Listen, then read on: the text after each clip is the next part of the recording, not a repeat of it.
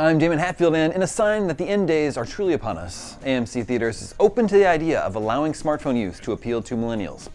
Speaking with Variety, AMC Entertainment head Adam Aron discussed how the company can cater to younger demographics. He says, when you tell a 22-year-old to turn off the phone, don't ruin the movie, they hear, please cut off your left arm above the elbow. At the same time, though, we're going to have to figure out a way to do it that doesn't disturb today's audiences.